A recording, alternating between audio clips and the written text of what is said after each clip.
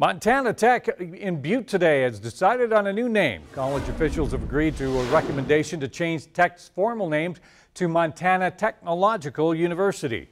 The recommendation was made by a group the university started last year to help refocus the Butte University image.